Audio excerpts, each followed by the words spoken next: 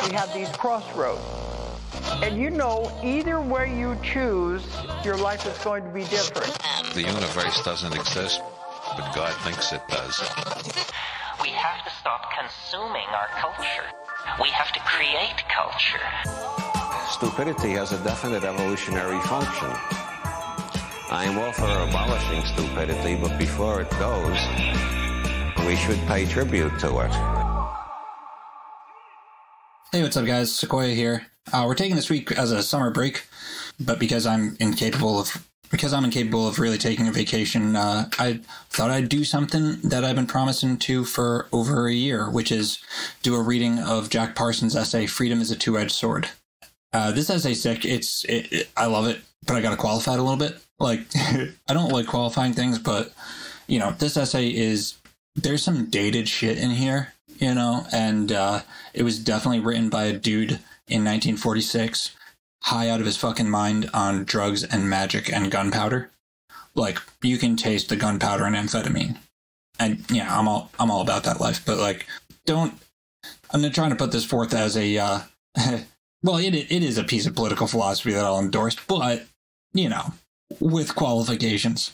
And I especially love this as a piece of writing, as I've said. And if you don't know who Jack Parsons is, just fucking go back and listen to that series or whatever, figure it out.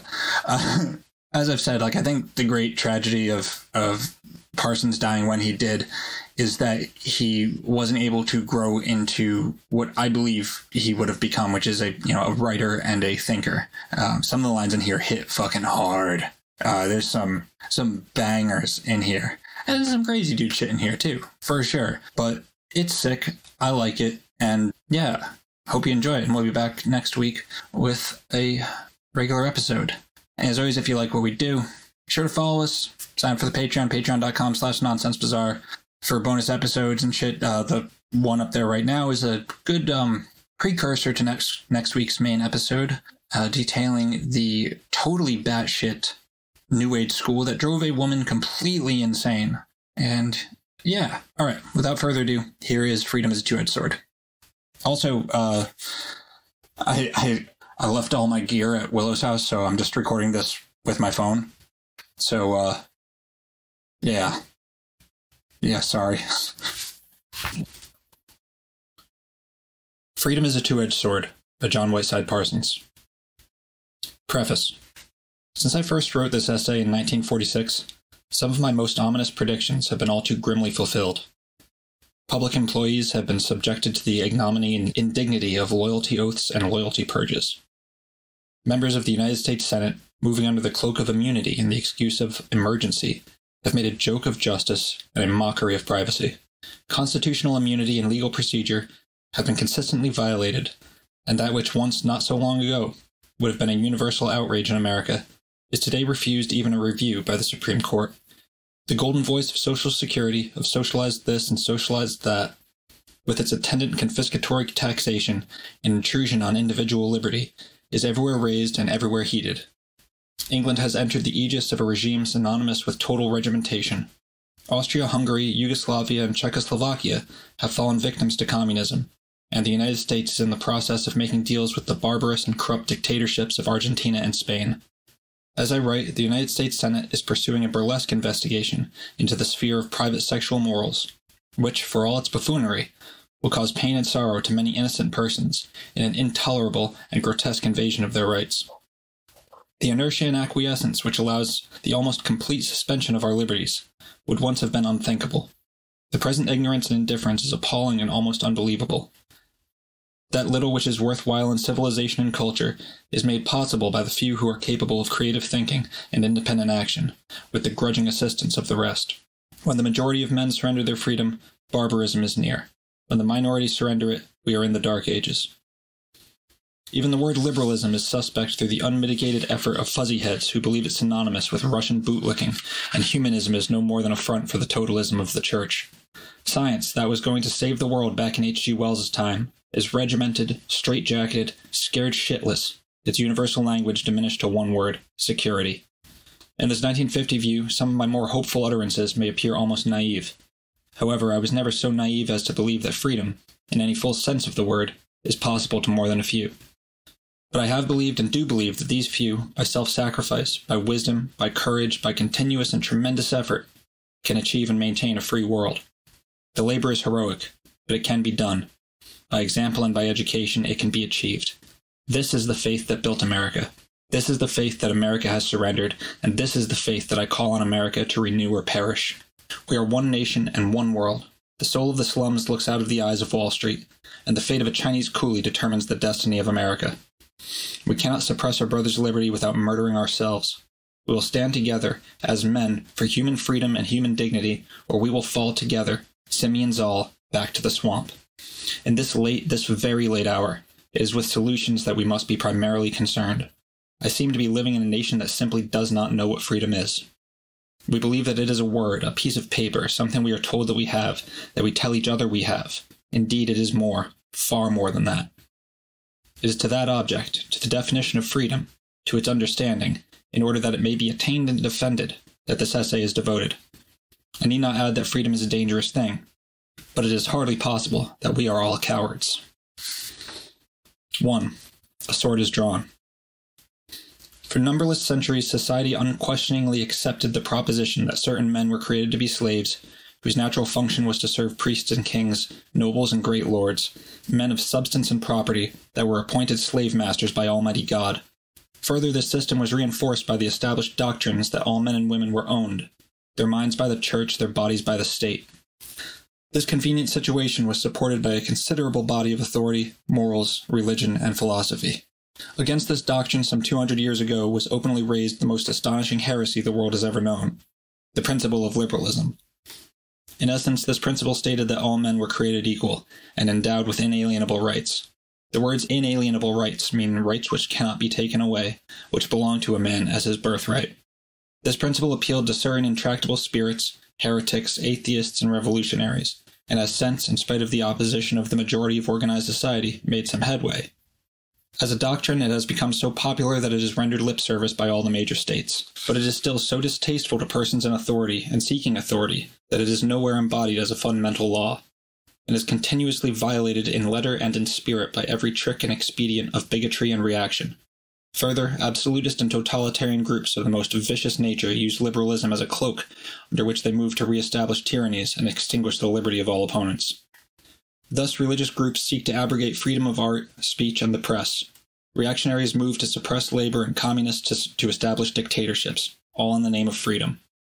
Thus, because of the peculiar distinctions given to freedom by some of these camouflaged tyrants, it seems necessary to redefine freedom in terms in which it was understood by that depraved cynic Voltaire, the dirty atheist Paine, the traitor Washington, the radical revolutionary Jefferson, and the anarchist Emerson. Freedom is a two-edged sword, of which one edge is liberty and the other responsibility, on which both edges are exceedingly sharp, and which is not easily handled by casual, cowardly, or treacherous hands. For it has been sharpened by many conflicts, tempered in many fires, quenched by much blood, and although it is always ready for the use of the courageous and high-hearted, it will not remain when the spirit that forged it is gone. Now, since all tyrannies are based on dogmas, that is, on fundamental statements of absolute fact, and since all dogmas are based on lies, it behooves us first to seek for truth, and freedom will not be far away. And the truth is that we know nothing. Objectively, we know nothing at all. Any system of intellectual thought, whether it be science, logic, religion, or philosophy, is based on certain fundamental ideas or axioms which are assumed, but which cannot be proved. This is the grave of all positivism.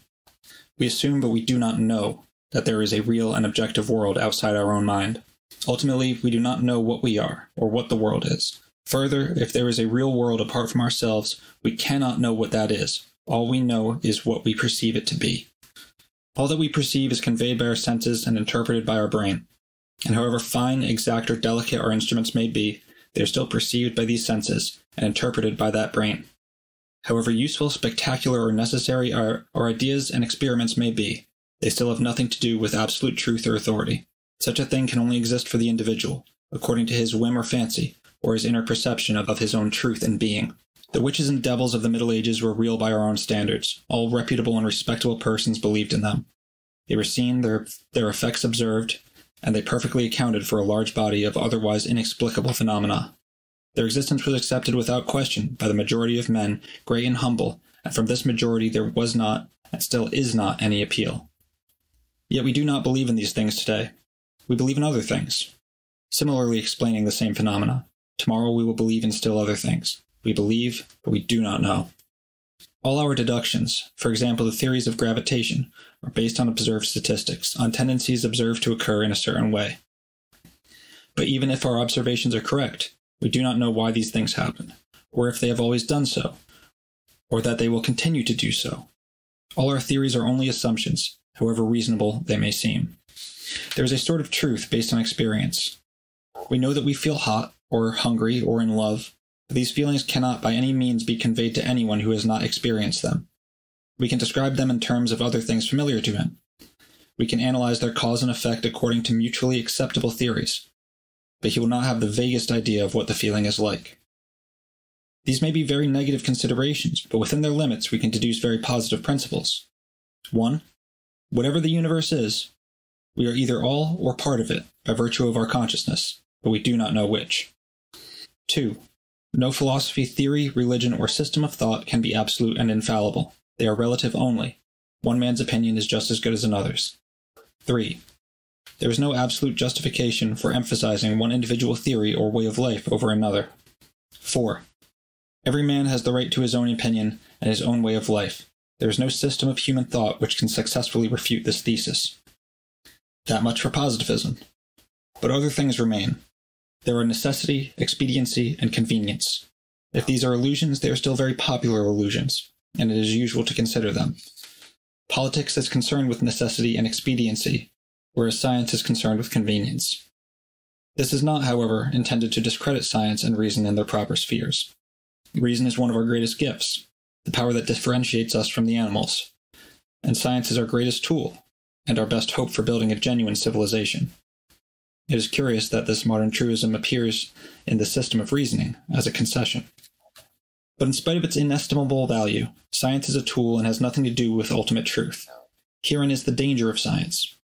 As a tool it is so valuable, so useful, and so irresistible that we incline to regard it as the arbiter of the absolute, giving final and irrefutable pronouncement on all things. This is exactly the position that the pedant, the dogmatist, and the dialectical materialist would have us take. Then, posing as a scientist, or propounding scientific doctrine, he can persuade us to accept his value and obey his orders. Today must forever be free to overthrow its yesterdays. Otherwise it will degenerate into ancestor worship. But it is necessary that we defend freedom, unless we all wish to be slaves. It is expedient that we achieve brotherhood, unless we desire destruction. And it is convenient that we grant others the right to their own opinions and lives in order to maintain our own. The intelligent individual will not base his conduct on an arbitrary or absolute concept of right and wrong. It may be argued that all motives and all actions are selfish, since they are intended to satisfy some requirement of the ego. Perhaps this is true of self-sacrifice, abnegation, and the highest altruism. We engage in these things in order to satisfy ourselves, to attain sub-object.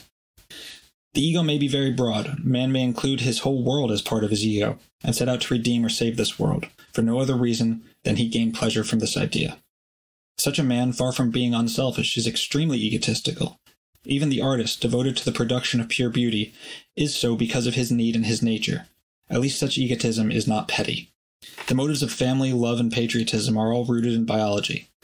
This does not necessarily detract from such actions and motives. Everything in nature is beautiful, and it is no less beautiful because it is understood.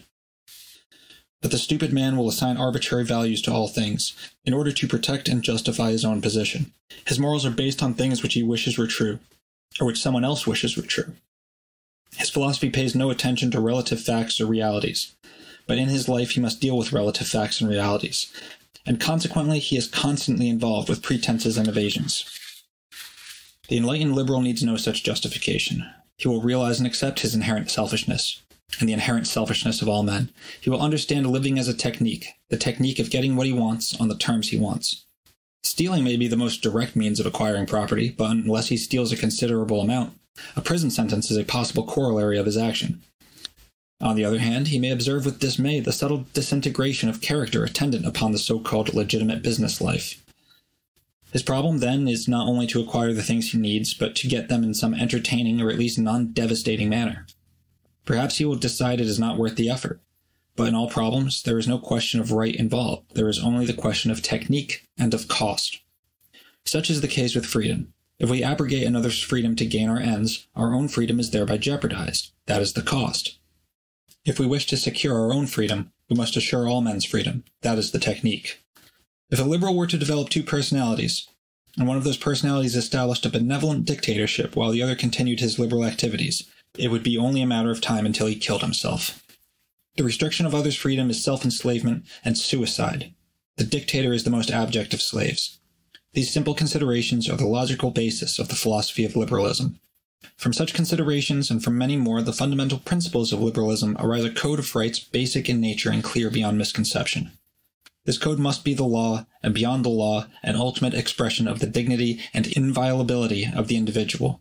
It must be above the meddlings of court and lawyers, beyond the whim of the populace and the treachery of demagogues and dictators. It must be the epitome of men's aspirations towards liberty and self-determination, so sacred that its violation by a state, group, or individual is treason and sacrilege. The Bill of Rights in the American Constitution is a step in this direction, and its study will indicate a more final development. But in a world so threatened by positivism and paternalism, this document is limited both in scope and application. It permits such violations of liberty as the late National Prohibition Law, the Draft Law, the Closed Shop, the Mann Act, censorship laws and anti-firearms laws, and racial discrimination. It has been said with justification that the Constitution means what the Supreme Court says it means. A document so fundamental as a Bill of Rights cannot be jeopardized by arbitrary interpretations. It should need no interpretations. It must apply equally to the state and to every state, municipality, official, group, and individual within the state. It must apply in such a way that the individual or minority need not recourse to elaborate, lengthy, and costly proceedings in order to protect these rights. It is the duty of the state to provide this recourse to all alike, in the manner and to better purpose than life and property are now protected from the more obvious and poorly organized forms of violence. Freedom cannot be subject to arbitrary interpretation and misinterpretation.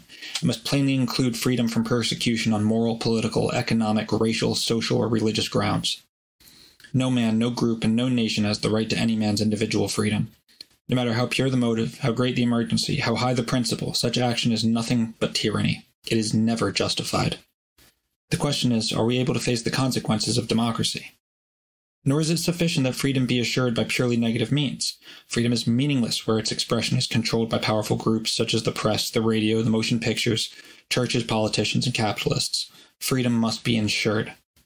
And it can only be ensured by the allegiance to the principle that man has certain inalienable rights, among which are the rights to live his private life insofar as it concerns only himself, as he sees fit, to eat and drink, to dress, live, and travel as, where, and how he will, to express himself as he see fit, to speak, write, print, experiment, and otherwise create as he will, to work as he chooses, when he chooses, and where he chooses, at a reasonable and commensurate wage, to produce his food, shelter, medical and social needs, and all other services and commodities necessary to his existence and self-expression, at a reasonable and commensurate price, to a decent environment and upbringing during his childhood until he reaches a responsible majority, to love as he sees fit, where, how, and with whom he chooses, in accordance only with the desires of himself and his partner, to the positive opportunity to enjoy these rights as he sees fit, without obstruction on one hand or compulsion on the other, to protect his person, his property, and his rights to the extent of killing the aggressor if necessary. This is the purpose of the right to keep and bear arms. These rights must be counterbalanced by certain responsibilities. The liberal accepting them must guarantee these rights to all others at all times, regardless of his personal feelings or interests. He must work to establish and protect them, live in a manner commensurate with them, and be prepared to defend them with his life. He must refuse allegiance to any state or organization which denies these rights, and aid and encourage all who, without qualification or equivocation, endorse them. He must refuse to compromise these principles on any issues or for any reason. Such is the sword of freedom. It is two-edged, a weapon for heroes. Such principles are only possible to the highest types of a civilization, and difficult enough for them. But nothing short of principles will assure the survival of liberty, of democracy, or of society itself. Liberalism is not only a code for individuals and a state, it is the only possible basis for international civilization.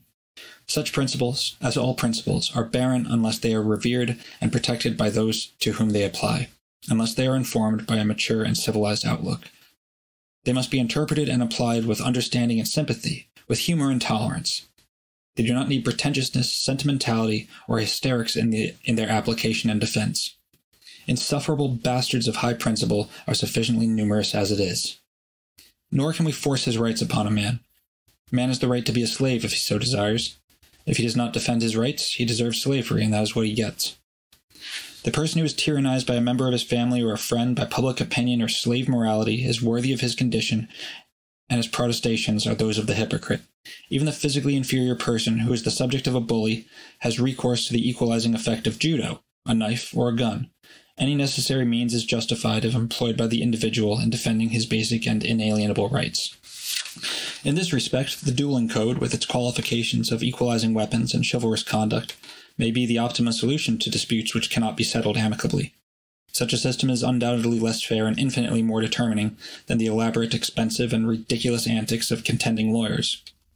Furthermore, the improvement in manners would more than compensate for the deaths of a few more hot-tempered individuals, who would otherwise probably perish in traffic disputes, with far more disastrous consequences to those in the immediate vicinity. This thesis is well illustrated if we consider the behavior of the cat. He will cooperate so far and no further. This is his fundamental principle. He will not be pushed around. No doubt his teeth and claws, together with his willingness to use them, contribute to the practicability of this stand. There is always one alternative to slavery. We can die fighting. No tyrant can gain more than a hollow victory against a people so committed, and even the individual can find here the ultimate rock of his inviolability. Freedom, like charity, begins at home. No man is worthy to fight in the cause of freedom unless he has conquered his internal masters. He must learn control and discipline over the disastrous passions that would lead him to folly and ruin. He must conquer inordinate vanity and anger, self-deception, fear, and inhibition. These are the crude ores of his being. He must smelt those ores in the fire of life, forge his own sword, temper it, and sharpen it against the hard abrasive of experience. Only then is he fit to bear arms in the larger battle. There is no substitute for courage, and the victory is to the high-hearted. He will have nothing to do with asceticisms or the excesses of weakness. Self-expression will be his watchword, a self-expression tempered, keen, and strong. First he must know and rule himself. Only then can he cope with the economic pressures which are employed by economic groups and capitalists, or the political pressures employed by demagogues. He may then find himself in a difficult predicament. If he calls himself a liberal, he discovers that he is supposedly committed to the foreign policy of the Russian government.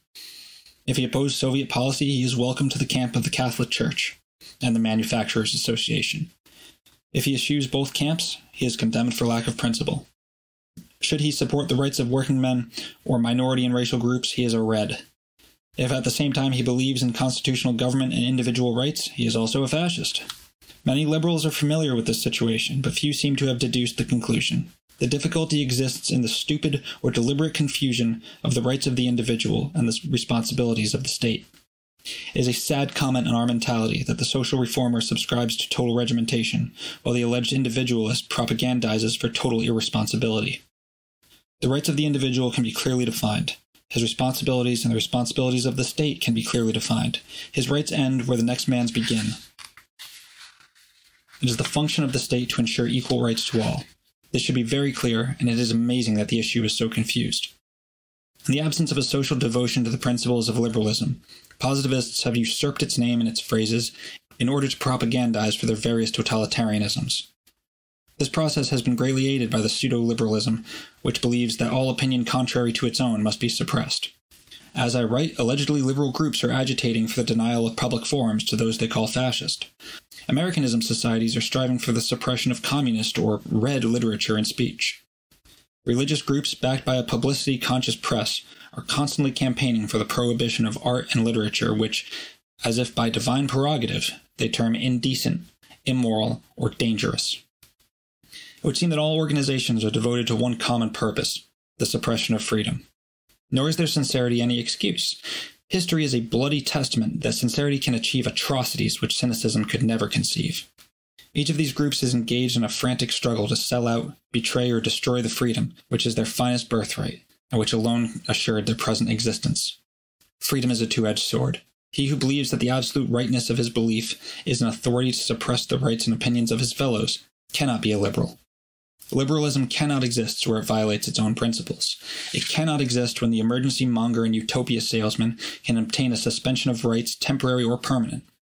Liberty cannot be suppressed in order to defend liberalism. The fundamental principles of liberalism must be most clearly established and defined. The rights of man are inviolable rights, beyond the law, beyond the courts of the state, beyond the will of the majority or of God. If this is not understood, there can be no liberty. Freedom is not granted. It is the inalienable possession of every man, woman, and child. It cannot be taken away. It can only be surrendered. If we are to achieve a democracy, the rights of individuals and the responsibilities of states must be openly defined and ardently defended. It is inconceivable that men who have fought and died in a war against totalitarianism do not know what they fought for. It is a fantastic joke when things in which they believe turn like a nightmare into things they fought against. Another generation has gone down in blood and agony to make the world safe, but the evil things that make the world unsafe still go uncowed and undefeated, plotting new sacrifices of misery and blood. Nor is the guilt entirely with warmongers, plutocrats, and demagogues. If a people permit exploitation and regimentation in any name, they deserve their slavery. A tyrant does not make his tyranny possible. It is made possible by the people and not otherwise. This is a hard truth, but every liberal who does not support his principles with his utmost strength, intelligence, and courage contributes, however indirectly, to the failure of liberalism.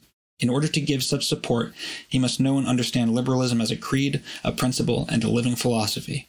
By its very nature, liberalism is not a cut-and-dried system of thought.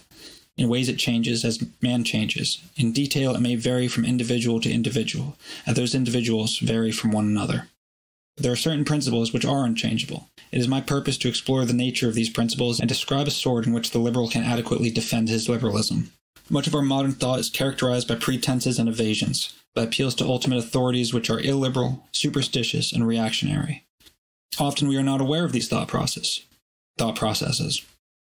We accept ideas, authorities, catchphrases, and conditions without troubling to think or investigate. Yet these things may conceal terrible traps. We accept them as right because they have a surface agreement with the things in which we believe. We welcome the man who is for liberalism, against communism, without troubling to inquire what else he is for or against. In our blindness, we leave ourselves open to exploitation, regimentation, and war. Tumultuous developments in science and society demand a new clarity of thought, a re-examination and a reenactment of principles. It is not sufficient that a principle is sacred because it is time-worn. It must be examined, tried, and tested in the fires of our new needs. In our law, in our social and international relations, we are guilty of a myriad of barbarisms and superstitions. These things are tolerated simply because they exist, because we have become used to them, and because it is often unpleasant to face facts. The principle developed herein is very simple. The liberty of the individual is the foundation of civilization. No true civilization is possible without this liberty, and no state, national or international, is stable in its absence. The proper relation between this liberty on one hand and social responsibility on the other is the balance which will assure a stable society. And by no other means, short of the total annihilation of individuality, can this be attained. There is no further possible evasion of nature's immemorial ultimatum. Change or perish. Out of Versailles, a faint voice crying, "Time will be." Out of Paris today, the voice of trumpets proclaiming, "Time is." But tomorrow the voice of the whirlwind shouting, "Time has been." Against that time, a sword. 2. The sword and the state. The state exists for the primary purpose of protecting the rights of the individual. Where it fails to fulfill this purpose, it is no more than anarchy or tyranny. All other functions of the state are subordinate to this fundamental purpose. In the machinery provided for the function of the state, basic frameworks must be provided to safeguard the rights, 1. Of weaker men against stronger men, 2. Of individuals against groups, 3. Of smaller groups against larger groups, 4. Of individuals and groups against the state. The foundation of the state must be a code of rights similar to those indicated in the last chapter. The argument of anarchy, that the abolition of the state will immediately precipitate utopia, is ridiculous. In this case, the individual has no recourse against powerful groups who would assume and exceed the prerogatives of the state. It is a dubious freedom that allows a baby to toddle among wolves. On the other hand, positivists argue that man achieves freedom by submitting to authority. Through blind obedience to the dictatorship of the proletariat, the church, the Reich, the state will gradually wither away, the millennium will be established. Bind the child's feet, they argue, until he reaches his majority, then see him walk. The reactionary would compromise these two extremes, binding his feet and then turning him loose to the wolves. Much of this absurd thinking has been due to the confusion between the spheres of the individual and the state. In reality, the distinctions are most clear. Within the sphere of his private rights as already defined, the individual is inviolate, and the state has no authority and no interest other than that of assuring him the opportunity to enjoy those rights. But immediately his activities intrude on the sphere of the rights of others. These activities become the business of the state. I do not mean his potential activities. It is a sophistry fascist in essence that a man should be restrained because he might be dangerous. Following this argument, a man should be restrained for any reason on anybody's judgment. This is simply placing unlimited power in the hands of the state. All that is not forbidden is compulsory. This is the ultimate conclusion of such a dogma. It is plain history that these high-principled laws restraining potential treason, immorality, blasphemy, heresy ad nauseam lead inevitably to the Star Chamber and the concentration camp. And censorship in any form is the opening wedge for fascism, since it places arbitrary and unwarranted power in the hands of individuals. Titles and offices are only labels of men. Popes, presidents, judges, and preachers are only men like you and I, and it is not good to place arbitrary power over the lives and opinions of men in the hands of men. This has been amply demonstrated by history, ancient, medieval, and modern. Such power is always abused. It has inevitably been used to gain further power, political, economic, or spiritual. And of these abusers, the high-principled man is the most dangerous. You will not get yourself shot to help line my pockets, but if I can convince you that it is for the public good or the glory of God, that may be another matter. This much for his potential actions. But when his activities include a control over the prices of rents, foods, light, power, and other necessities, over laws, over expression in print or in public, or any other form of individual life, liberty, and the pursuit of happiness, then his business most certainly becomes the business of the state. The trend towards monopoly is one of the greatest dangers inherent in private enterprise. This trend must be circumvented by public controls. When the press, the radio, the motion pictures are controlled by a small group, freedom of speech is inevitably curtailed and imperiled, as it is today. The accumulation of undue power, whether by government, labor, religion, or capital, or by any other group, must be prevented at all costs. Freedom cannot survive the alternative. Liberty will be always insecure until we realize this one fact. It simply does not matter who has the power, or in what name it is exercised. The possession or exercise of undue power, whether it be the power to ostracize, to starve, to threaten and terrorize, to restrict and inhibit, to censor and deny, by any group, and for any purpose, is always wrong. The adequate restriction of power is the bulwark of civilization. It is no part of the function of the state to enter competitively or solely into any business. A state monopoly is as undesirable and reprehensible as any monopoly. But it is the function of the state to rigorously supervise and regulate all such activities, in order that those powers are not abused. It is certain that graft and stupidity will enter into this supervision, at least until the public demands officials of a much higher caliber than the present. It is certain that men will err, but it is better that some men have a limited power in order that other men do not have an unlimited power. The rights and responsibilities of labor and capital are no more and no less than those of any other individual or group. Neither of these groups, or any other group, has any right whatever to use economic, political, or social pressure or violence or intimidation against any other group or individual. Those who do so must be held strictly accountable by law and by the rights of man. This, and not counter-violence or intimidation, is the proper recourse of opposing groups. When this law breaks down, the Citizens' Committee is still bound by it as a temporary state. If they are not, they are no more than a criminal mob. This by no means denies the validity or the necessity of revolution in extreme cases. When the state decays or collapses, or when the state or groups within the state arbitrarily violate the rights of individuals or other groups, and when all other recourse fails, then revolution becomes a necessity and a duty. By revolution, I mean an armed uprising designated to end tyranny, oppression, and exploitation. But this revolution, to be significant, must be inspired and guided by the principles of liberalism.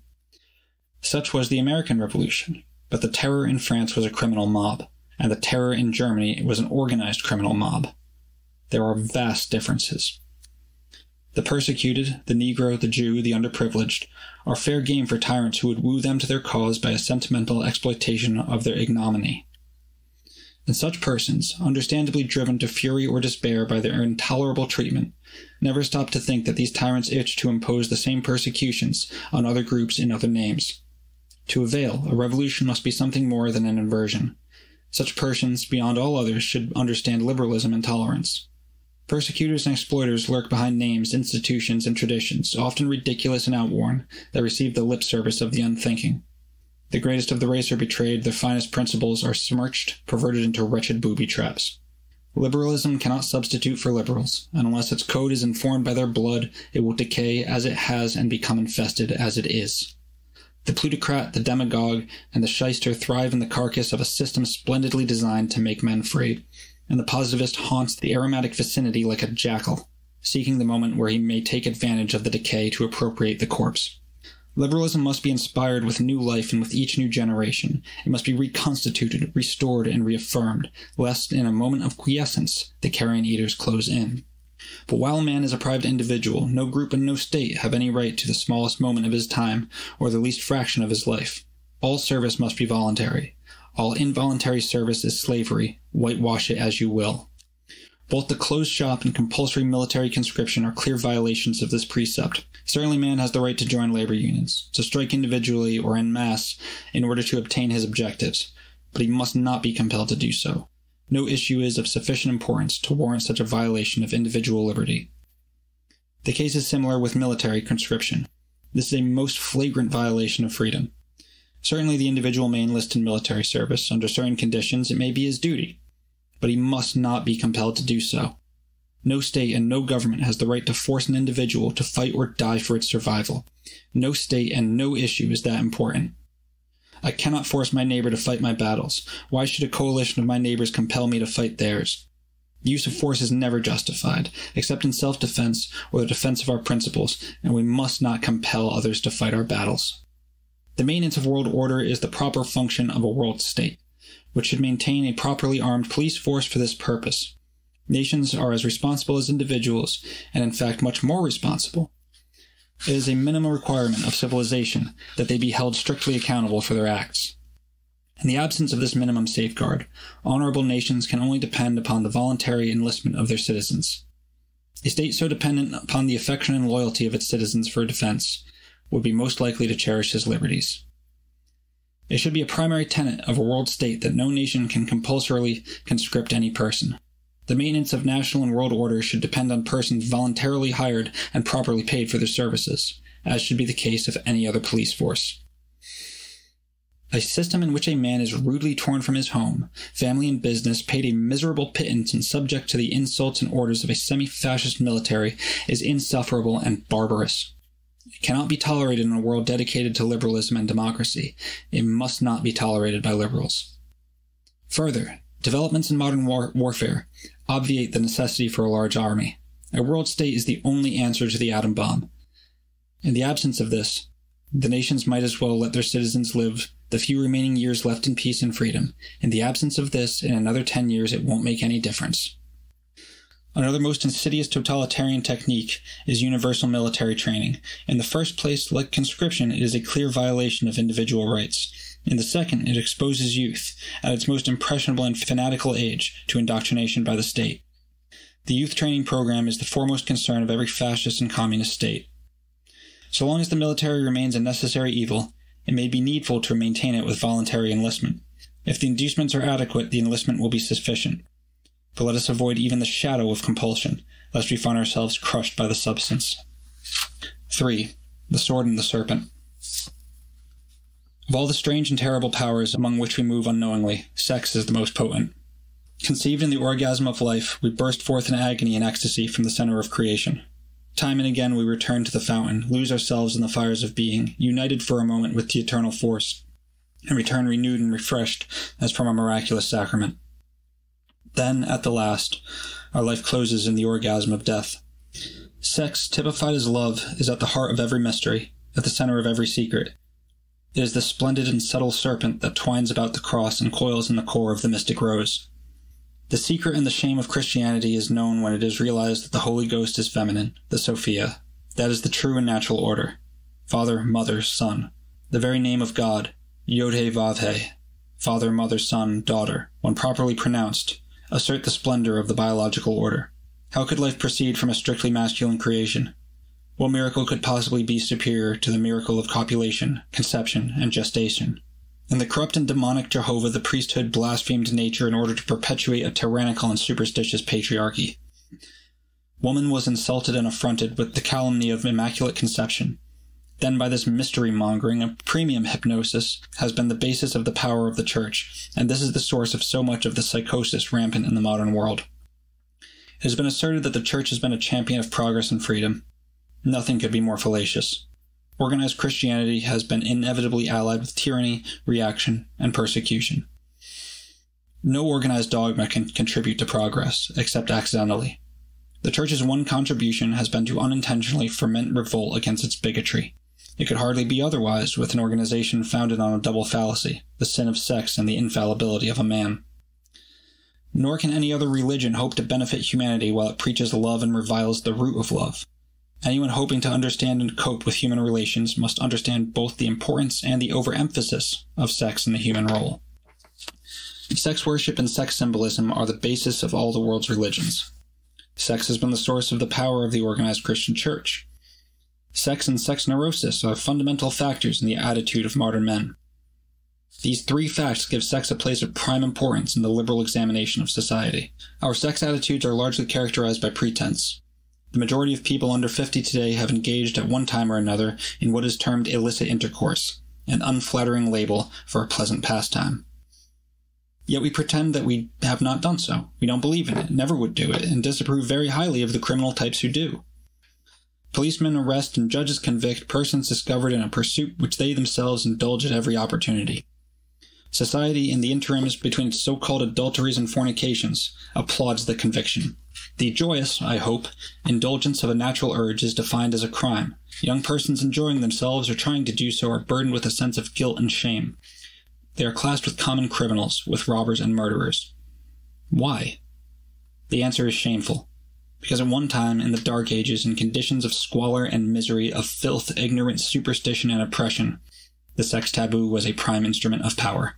It was the instrument of power of a fascistic, murderous, sadistic group of brigands known as the Christian Church.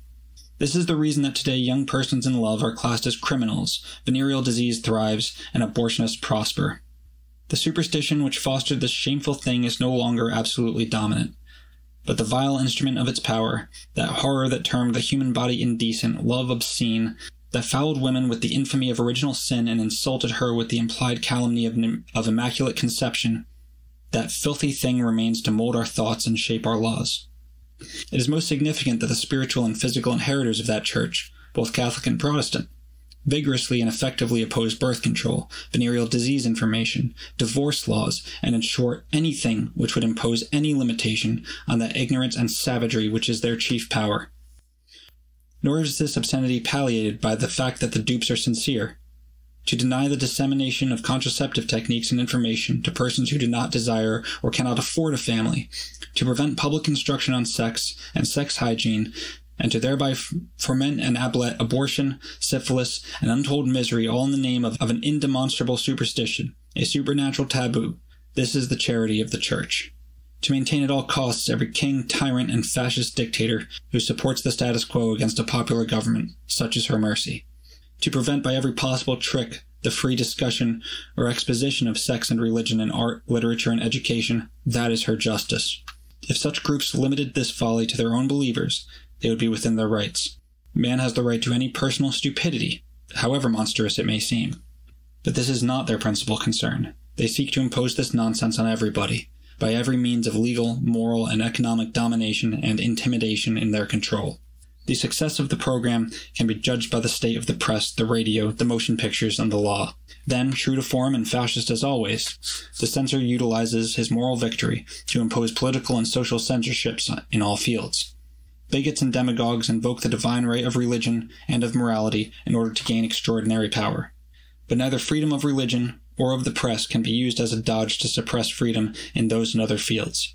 We must not only have freedom of religion, we must have freedom from religion.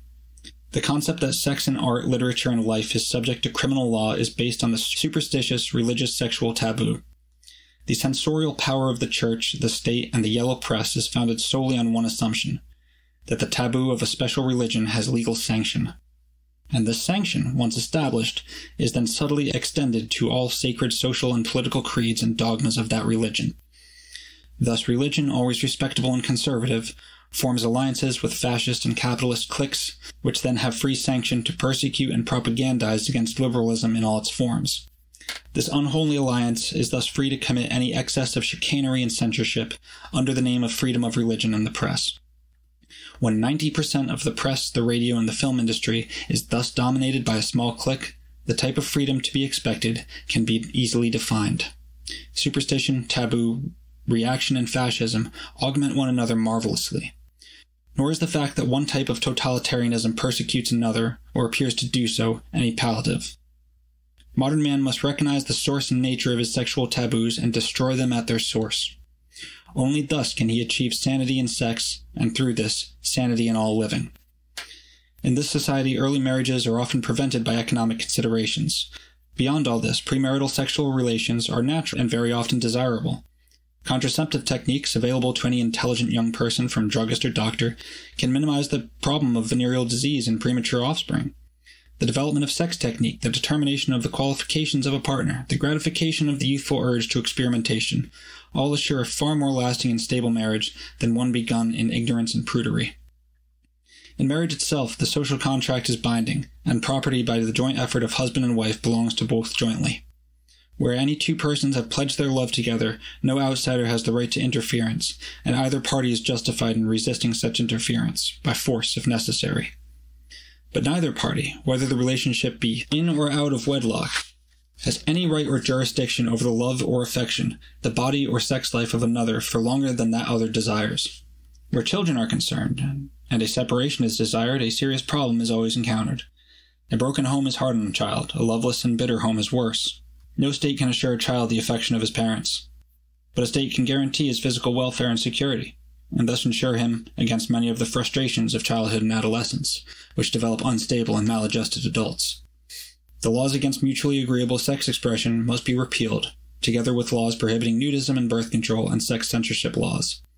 We must emphatically and positively deny that love is criminal and that the body is indecent.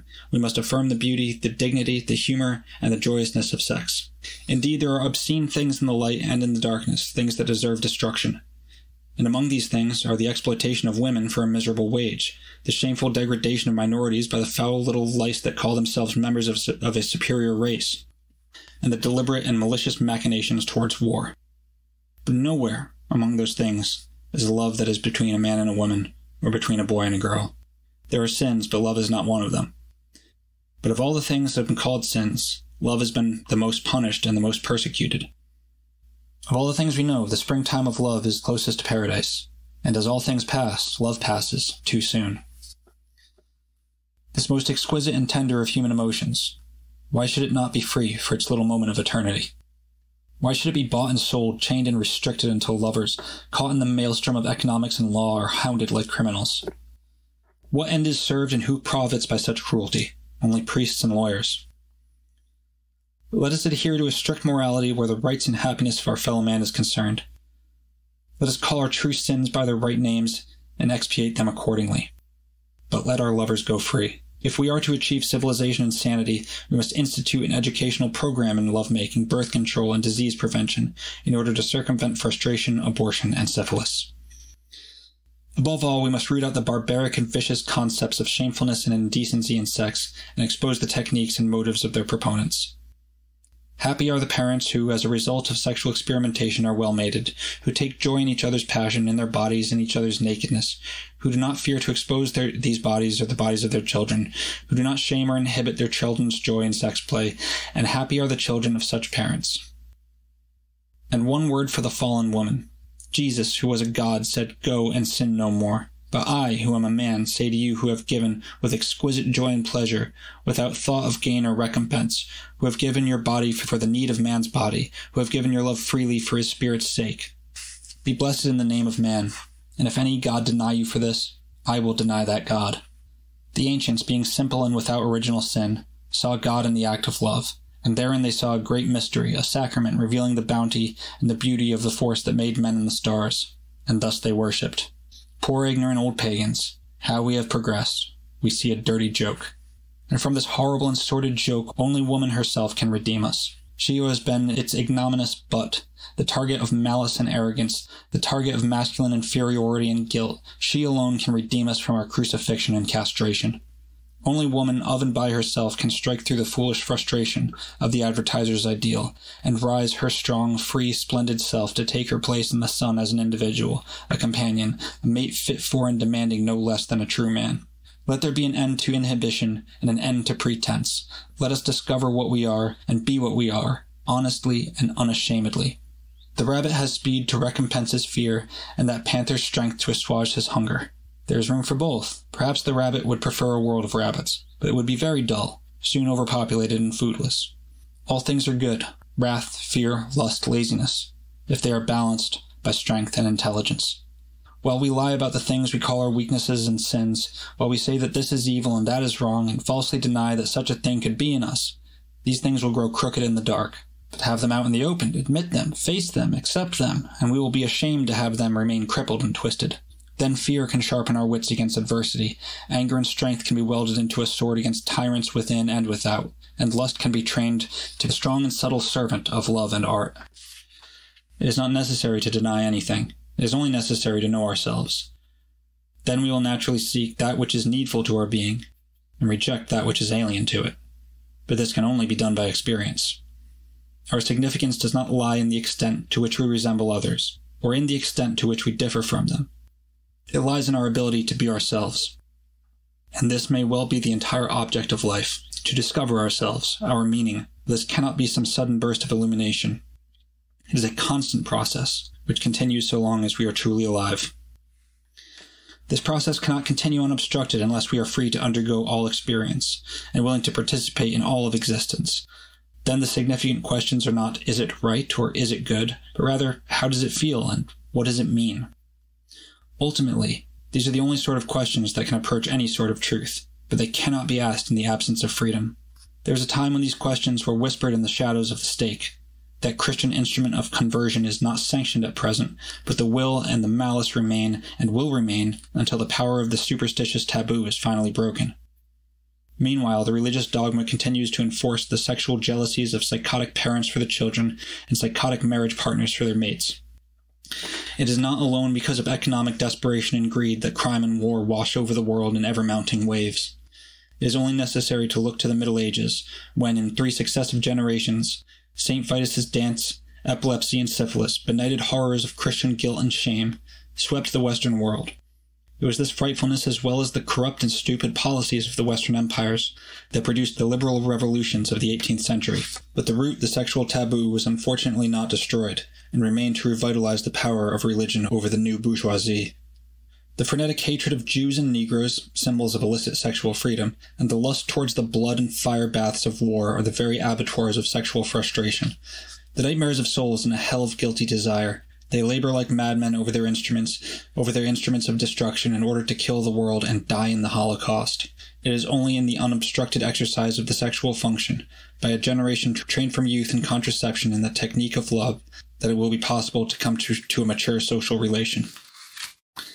In this childish folly of sexual possession, each man and each woman hates and fears every other man and woman as the potential despoiler or inheritor of his sex life. The marriage relation is turned into a gruesome joke by the ever-present specters of jealousy and suspicion. It is curious to note that the entire problem is resolved by the application of 2 old axioms, that you love one another, and that you do unto others as you would have them do unto you. The application of these maxims in the sexual sphere is easy and pleasant, and firmly established thus, it may spread to other spheres. The sexual revolution will not produce any instantaneous paradise, nor will it be accomplished without tears. The way to racial maturity is long and painful, and we, children and savages all, cannot imagine its end. It may be hastened by individual effort, but such effort is in the main thankless, and the rewards, if any, are of the inferior sort. If it is possible to attain, in private life, the maturity and richness that comes with full and satisfactory sexual expression, that is sufficient.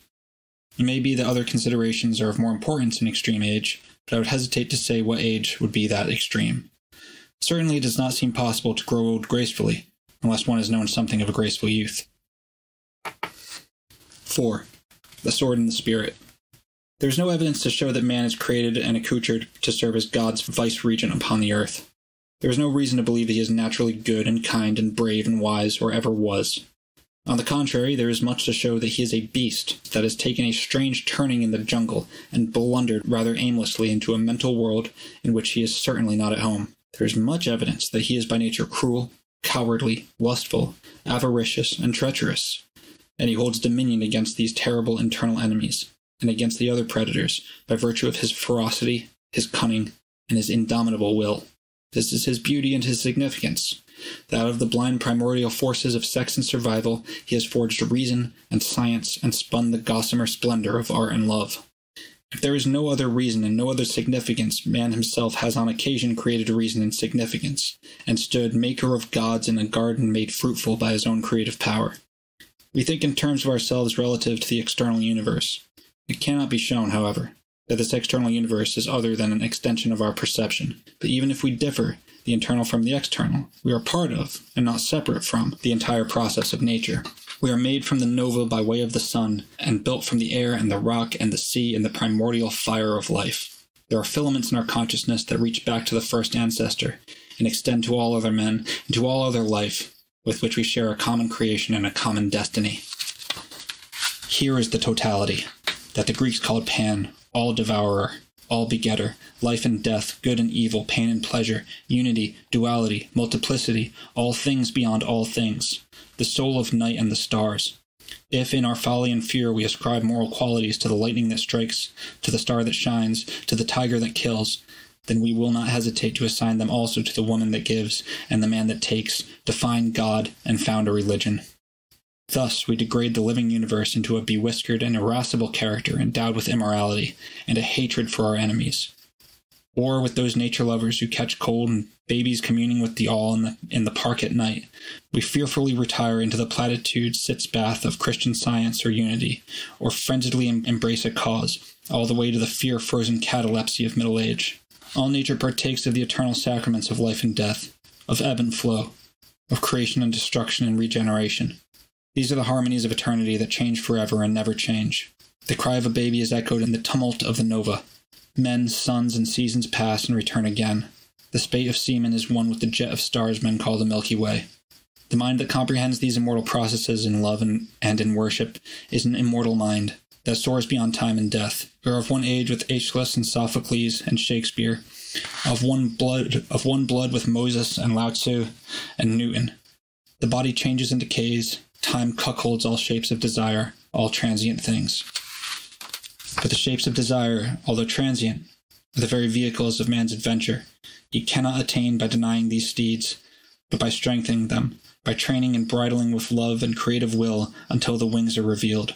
Sex and hunger are the raw stuff of art, and out of his passion and fury and despair the artist transmutes the shapes of terror and wonder into an eternal beauty. So can each desire and each requirement be transmuted by love and devotion into an availing aspiration. All ways are the right way when will and love are the guide, and the grace and bounty of life are free to all, saint and sinner alike, who desire it. The voice of the wind, the poignancy of music, the shout of thunder call man to dare, to know himself. Sunlight and sea and stars and the splendor of a naked woman are the signs and witnesses of a covenant that is forever. And we know these things, know them with the only certainty that is ever given us. This is the beautiful, pitiable knowledge of childhood and first youth that the world denies and necessity circumvents. This is the knowledge of the poets and artists and singers that are beloved and outcast by men, and of the mystics that the world calls mad. And man, self-castrated and self-frustrated, flees down the corridors of nightmares, pursued by monstrous machines, overwhelmed by satanic powers, haunted by vague guilts and terrors all created of his own imagination. He escapes into absurdity, drowns his spirit in pretense, worships brass gods of power and tin gods of success. Then, shamed by his pretenses and frustrated by his self-denial, he frenziedly projects his horror on imagined enemies, seeks release in scapegoats and false issues, and propitiates these anthropoid gods, the blackened and shattered eidolons of his spirit, with sacrifices of blood. Nothing is of its nature evil, and nothing is of its nature good. Evil is only excess, good is simply balance. All things are subject to abuse, and all things are susceptible to beneficial use, and balance does not consist in denial or excess of indulgence. Balance can only be obtained by exceeding. These are the powers in man's nature so tremendous that they can only be balanced by an ultimate self-expression. To place limitations and restrictions on this nature is to build a wall of plaster around a sun, is to clip the eagle's wings, to feed carrots to a lion. He will die or turn monstrous. He will not be uplifted or improved. The fundamental purpose of religion is to attain an identity with a power which we believe to be greater than ourselves, whose omnipotence and immortality we can share. Then, having achieved some sense of this identity, we feel that we can cope with problems and attain ends which would otherwise defeat us. The reliance on religion, as well as the reliance on property, is a lack of self-reliance. It is ourself that creates this God of power. It is ourself from which his power is drawn, and this self is greater than any God which it creates. Therefore, to know ourselves is the highest form of wisdom, and to believe in ourselves is the highest form of faith. Science, which seeks to know, and art, which seeks to interpret, are two forms of love, which is the only available way of worship, and that these two greatest expressions of the human spirit should be subservient to religion, politics, nationalism, and war is the craziest blasphemy that has been perpetuated on the race. We are now in the midst of a tremendous battle of forces contending for domination over the mind and spirit of man, and it is not, unfortunately, a battle between good and evil, between freedom and tyranny, but a struggle of dogma with dogma and authority with authority. The major contenders are fascism and communism. Each is a doctrine alien and hostile to the ideal of freedom. Each says that we must choose between one or the other, and each is, in reality, identical the one with the other. Each demands the absolute enslavement of the individual, the abnegation of the intellect, and the subjugation of the will. The authoritarian is right, absolutely right, so right that every extreme of falsehood, suppression, and tyranny is justified in accomplishing his divine ends. And behind his benevolence, his inevitabilities, is the ever-present star chamber and concentration camp, the rack, the stake, and the inquisition of the much-lamented old-time religion. All of these systems are old as history, as old as slavery and murder and human misery and despair. Freedom and democracy are the only new things under the sun, and they offend alike slaves and the slave masters. Come unto me, goes the old harlot song. Come unto me, you weary and heavily laden. Surrender this intolerable burden of freedom, and I will fill your mouths with miracles, and your bellies will be full of food. Come with me, and I will confound your enemies, and show you paradise. Look, you do not even need to change a name. Only keep the letter and deny the spirit, for the letter giveth life. She is harvesting the nations now, that old whore, for an appointment in the place called Armageddon. Holy shit. There will be a hunting of free men in the name of freedom, and there will be prisons and pogroms in the name of democracy, and murder and slavery in the name of brotherhood, all for the sake of dominion over the minds and bodies of men. But there is a choice. There is the choice of freedom, which has no other name and no other cause. Man, freed of his demons, without the need of a dogma or the use of a creed, can, of and by himself, through untrammeled experience, avail, triumph, and achieve significance. This is the faith of a liberal, belief in himself and belief in man. There is no other way to the full stature of manhood. It is the long way, the hard way, through trial and error, failure, heartbreak, and despair. But it is a way guided by science and inspired by art, which leads, at long last, to the stars. This is our choice. We may believe in ourselves, believe in our fellow men, and, in freedom and in brotherhood, start to achieve here and now the paradise which has so long been relegated to the hereafter. On with the dogmatists, the positivists, the authoritarians, feudal fascists all, we can return again to the full apehood from which we are so late arisen.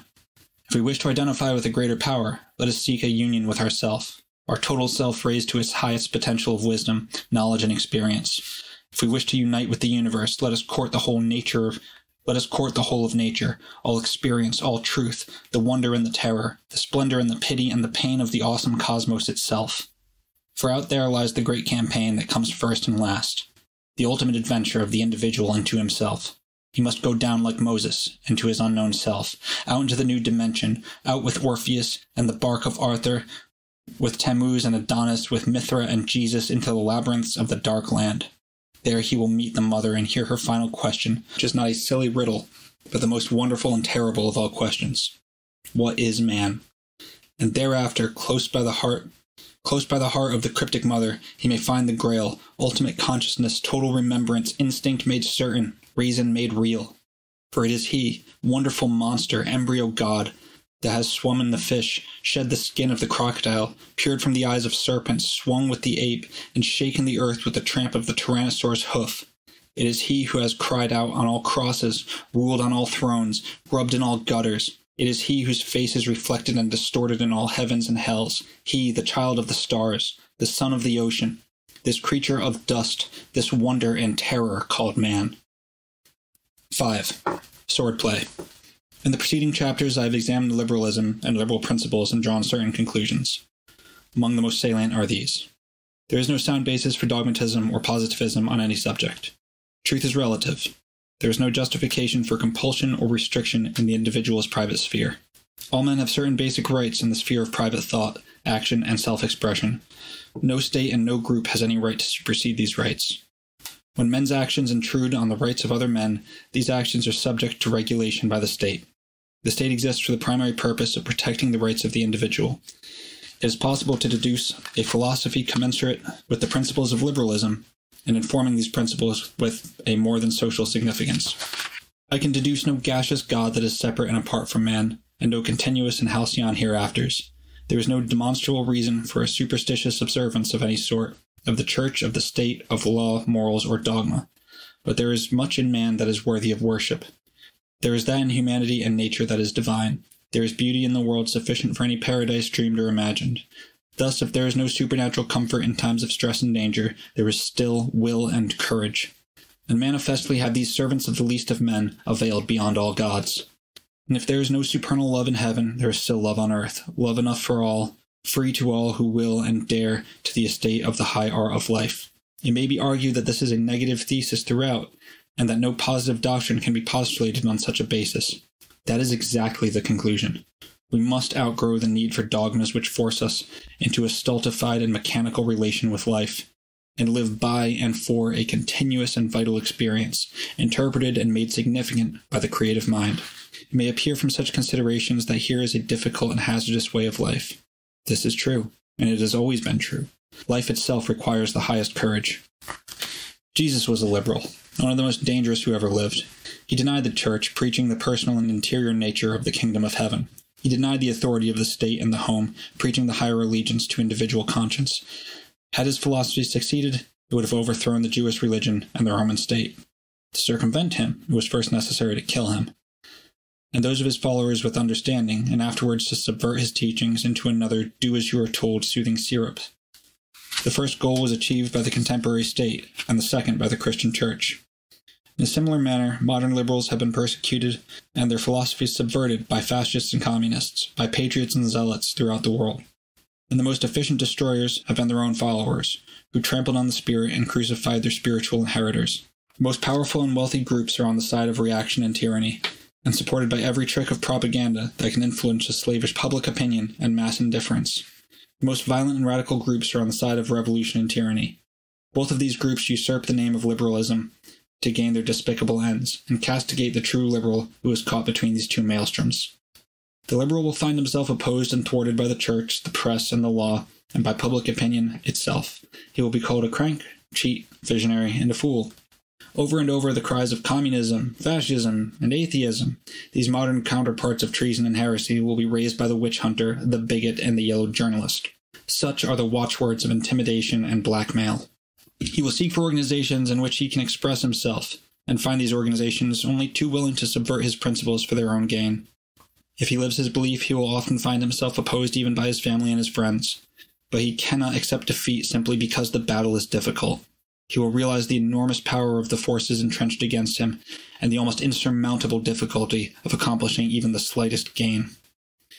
But he will also realize his incalculable debt to the champions of freedom before him, who have paid with blood for the little liberty he has, and he will understand his responsibility to them, to himself, and to his fellows, and the terrible need the world has for him, for whatever little he can do.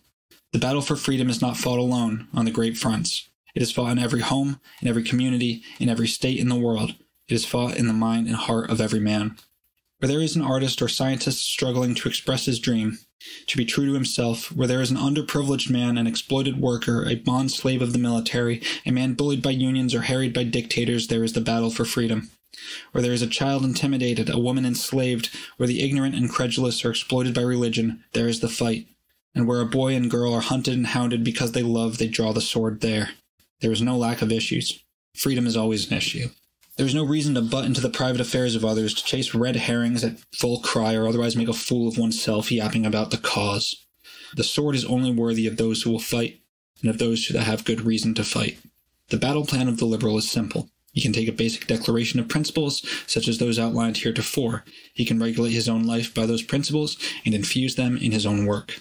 He can examine laws, groups, and activities in his community, his state, and his nation in the light of these principles. Where he finds them violated, there is his fight. He can cooperate with other individuals and groups who are even in partial accord with his principles and seek, without compromising his own ideals too much, to achieve at least some small gain. He must learn to concentrate on limited objectives. He can easily find one law, one group, one activity which is in flagrant violation of human rights and human dignity. He can attack this with publicity, with petition, and with agitation. He will find that others will help him gain this freedom if he will help them in their sphere. There is danger in all organization. There are times when there is greater danger in the lack of organization. We face such a time. It is doubtful that the liberal can long survive the enormous power of groups devoted to his extinction. In this process of the last war, many freedoms were suppressed, and there is as yet no sign of their return. There is constant and availing agitation for the conscription of labor, for the regimentation of business, and for the regulation and supervision of every form of private life. Trends indicate the almost inevitable development of some form of state socialism. In view of the complex and disastrous forms of modern economics and sociology, this may be inevitable. But even if the state must regulate the financial and economic life of the nation, it must not and cannot meddle with the private life of the individual. If the liberal understands the differences and relations between these two spheres, he can achieve much for society and for freedom. If he does not, he will become the unwitting dupe of state slavery. Equally ubiquitous and equally malevolent is the enemy within. We are enslaved as effectively by inhibition, by fear, by weakness, as we ever are by the outward and more spectacular tyrants. And how mistaken we are to dismiss that which is the intangible, or encompassed in a small space. The atom is small, and the electron is intangible. The critical mass of plutonium is about 3 1/2 pounds, and the weight of a man's brain is not much more. What is the weight of a fertilized ovum, from which the mind arises? Yet in that mind are encompassed mountains and plains and planets, nebulae and the universe of stars. Poetry and philosophy, mathematics and music flourish in this frail network of cells. But no mind can long control the powers of nature that cannot control itself. The intellect may invoke demons from atoms and suns, but only the will can command them. How long have we juggled the great elemental powers in careless arrogance? Fire and earth, air and water, the great archangels themselves have been the docile servitors of our greed, our malice, and our cowardice, and yet we do not understand or control these powers even in ourselves. The vengeance that these forces can take upon us, foolish apprentices without the wit to command or the wisdom to obey nature, may be a lesson for a future race. It is within ourselves the sword is forged that will avail us in outer battles. It is from the soul and mind and heart of the individual that the force is drawn that will transmute the race. In all the planes it is love alone that signifies, but love can signify nothing unless it is bastioned by will and courage. To even maintain liberty at a given status is a difficult task. To extend it is a heroic task. Our liberty is not maintained or extended by acquiescence or by talk. It is more comfortable to leave the defense and extension of freedom in the hands of those who are elected or paid for this purpose. But it is also more dangerous, as comfortable things often are. It is not easy to continuously fight or be ready to fight, to stay lean and hard against a necessity that is never very far away. But this is exactly what is required if we are to even maintain our liberties in the condition in which we received them. The enemies of freedom are indefatigable, and all the more deadly because power, prestige, habit, and public inertia are on their side. Even those who find non-resistance comfortable may not find slavery comfortable, and slavery is the right name for regimentation, despite the euphemism its proponents may devise. The time to fight for freedom is the time when freedom is threatened, not the time when freedom is destroyed. For that later time is too late. Freedom is threatened now. The destruction of freedom is not far off. Now is the time to fight. 6. The woman girt with a sword. It is to you, woman, beautiful lost redeemer of the race, that I dare address this chapter. That which stirs in you now is not madness, is not sin, is not folly, but is life, new life, and joy and fire that will beget a new race, and create a new heaven and a new earth. When you were a child, did not the wind speak to you and the sun? Did you not hear the mountain's voice, the voices of the river and the storm? Have you not heard the tidings of the stars and the voices in the silence ineffable? Have you not gone naked in the forest with the wind over your body and felt the caress of Pan? And your heart has swelled with spring, blossomed with summer, and saddened with the wolf of winter. These things are the covenant, and in them is the truth that is forever. And you have sought companions as high-hearted as yourself, and found them not, save in elusive memories in dream and song. For you found a blight over the world, a blight of silence and sorrow, and your companions walked in guilt and shame, in fear and hate, sin and the sorrow of sin, and you were alone. Ah, there was laughter, but a hectic laughter, pleasure, but furtive pleasure, unsatisfied and ashamed, and now your heart is saddened. But be not sad, my beloved. Be joyous and unafraid. For within you is the song that shall shatter the silence, the flame that will burn away the dross. It is you that are the Redeemer of sin and sorrow, of guilt and shame, you, woman, O splendor incarnate. How long have you served in chains, a slave to the lust of pigs and the guilt of pigs? How long have you writhed under the foul degradation of your holy name, horror, suffered silently under the infamous degradation called virtue? How well have you known the stake, the rack, the whip, bar, chains, imprisonment, entombment in the service of your master? And was the bond fear, or was it weakness, was it cowardice and inferiority? O shame of man, it was none of these. It was love. A man was crucified in a redemption that failed. Yet were 10 times 10 million men crucified, this infamy were not redeemed. Priest, father, husband, lover, jailer, judge, executioner, despoiler, seducer, destroyer, this has been your lover, your master, O woman defiled. Yet pity him, for he too sought love. But there is an end, and a beginning, and the beginning, and all the future is with you. For you are the mother of the new race, the redeemer and lover of the new men, the men that shall be free. Now I shall speak to you of men. Men desire 3 things of woman: a mother greater than themselves, a wife less than themselves, and a lover equal with themselves. Against the mother they are ever in revolt. The wife they hold in contempt, the lover ever eludes them. Consider the husband, how he hates woman, and flees himself, fearing that he will slay her. Consider the great lover, how he grasps for love, and his hands close upon nothingness. These are bewildered, frightened children playing games against the dark. Those who wear brass and swords, who strut and slay, are they not the most frightened of all? Therefore pity them, therefore forgive them. In the ancient world there were men for a season, then cities arose in leisure and the riddle of the Sphinx, and they turned to gilded popinjays, gracefully accepting futility. Then Christianity, an anodyne for slaves, an enteric for barbarians whose deeds gave them indigestion, a whip for slave masters. Yes, Faust is the prototype of the Middle Ages, but not the Faustus of whom Kit Marlowe tells. It is a darker Faust, Gilles de Rais, who betrays the maid in his lust for power, then, smitten, prays to God in his chapel and ascends to all horror in his cellars. And so the dreary story, until man, appalled by his own nightmares, turns at last to the dream of liberty.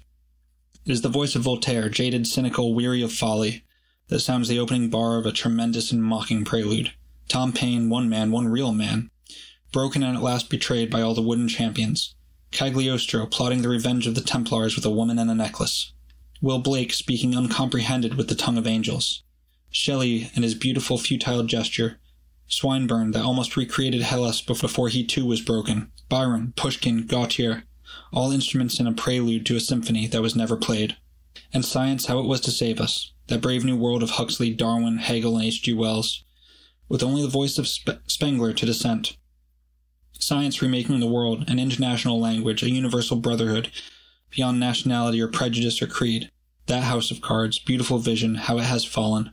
These creators of the new age who dare not speak or think or move without permission of the military. Unboundaried titans who will hang for speaking across one border. Where is your new world? Champions, where is freedom? What has gone awry? A man can guess, but no man can solve. We must turn to woman for the answer. It was many thousand years ago, before histories were written, that the change came. We must turn our memories even farther.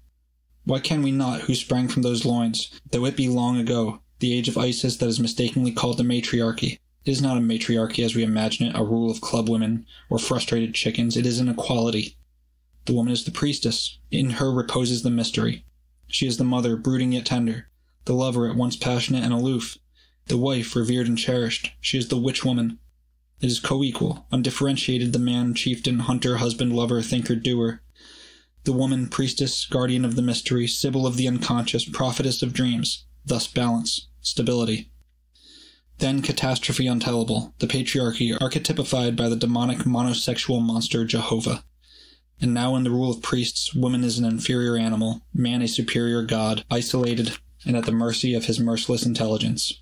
It is war, total war without quarter between the emotions that must and the intellect that will not. Every religion in the patriarchy is a self-contradictory monstrosity. Judaism, Christianity, Buddhism, Mohammedanism, fascism, communism, democracy, science, and every other faith of the historical world is dogma. Creed based on axioms that shift like straws in the wind of the intellect. And upon this shifting structure man has failed, and must fail, for he knows their futility, and fights for them with all the sick fury of frustration.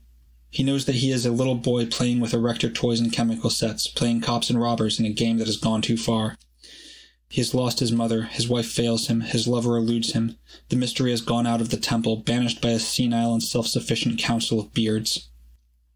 Woman, woman, where are you? Come back, woman, come back to us again. Forgive, forget, sit in our temples, take us by the hand, kiss us on the lips, tell us that you love us, that we are not alone. Witch woman, out of the ashes of the stake, rise again. You see, it was in the Dianic cult that the old way continued. Those splendid and terrible women, Messalina, Tafana, Lavoisin, and Debrinvier took magnificent revenges, and others, women and men too, sought the forbidden mystery and secret rites, and purchased a brief reunion at an awful price. There was hope in the Maid of Orleans, the hope of hopeless millions, that at last was come the woman who would redeem them. May her fate and her failure teach you that innocence is no protection. Be cunning, O woman, be wise, be subtle, be merciless. I have said, understand, forgive, forget, but forget not overmuch. Trust nothing but yourself. I have spoken of those great poisoners, but there is a worse revenge. Know that all revenge is revenge on self, and most terrible is that taken by the frigid woman. Count her in the millions and in the 10 millions. Heed not what she tells her husband or lover, heed well what she tells her intimate, her doctor. But with many the cause lies deeper. It lies in two things, the failure of her mate to be a man, and her failure to be true to herself. There is the black murderous guilt with which parents poison their children. That is a cause of frigidity. There is suppressed incestuous love. There is fear of disease and of children. But you, who have known something of these things, have no shame therefore. Strength is not born, it is gained by understanding and overcoming. Then go free. Then sing the old wild song. Evoe yo, evoe yakas eo pan, evoe Babalon. Go to the mountains and the oceans and the forest. Go naked in the summertime, that you may regain the old joy and love gladly and freely under the stars. But the body is not beautiful? Here is a secret. The body is molded by the mind. Embrace fear, repression, hate, then look upon the body, or rather do not look upon it, but go free, love joyously, without restraint. Run naked a little, then watch the cheeks flush, see the breasts swell, the subtle contours, the flowing rhythm. All disease and all deformity are bred in fear and hate. Therefore, O woman, you are called healer. Woman, priestess of the irrational world, irrational but enormously important, and how deadly because it is unadmitted and denied. We do not want to be drunken, murderous, frustrated, poverty-stricken, miserable without cause. These things are not reasonable or scientific, yet they do exist. We say we do not want war, but the cause of war is a psychological necessity, and war will continue until that necessity is otherwise fulfilled. We do not avail in saying that we will love this person or hate that person because it is reasonable. We are moved willy-nilly despite our reason, and our will forces out of the unconscious, irrational world forces that speak to us in dreams, in symbols, and in our own incomprehensible actions, and that would only be redeemed by understanding, whose name is woman. Only after understanding can will and intelligence prevail, for they are otherwise no more than blind, self-destructive force. Woman, put up unworthy weapons, put up malice and poison, false frigidity and false stupidity. Draw the sword, the two-edged sword of freedom, and call for a man to meet you in fair combat. A man fit for your husband, fit father for your eagle brood. Call upon him, test him by the sword, and he will be worthy of you. For you too are the archetypes of the new race. Somewhere in the world today there is a woman for whom the sword is forged. Somewhere there is one who has heard the trumpets of the new age and who will respond. She will respond, this new woman, to the high clamor of those star trumpets. She will come as a perilous flame in a devious song, a voice in the judgment halls, a banner before armies. She will come girt with the sword of freedom, and before her kings and priests will tremble, and cities and empires will fall. And she will be called Babalon, the Scarlet Woman, for she will be lustful and proud, she will be subtle and deadly, she will be forthright and invincible as a naked blade. And women will respond to her war cry, and throw off their shackles and chains, and men will respond to her challenge, forsaking the foolish ways and the little ways, and she who will shine as the ruddy evening star in the bloody sunset of Goddard Damarung will shine again as a morning star when the night is past, and a new dawn breaks over the garden of Pan. To you, O unknown woman, The sword pledged, "Keep the faith."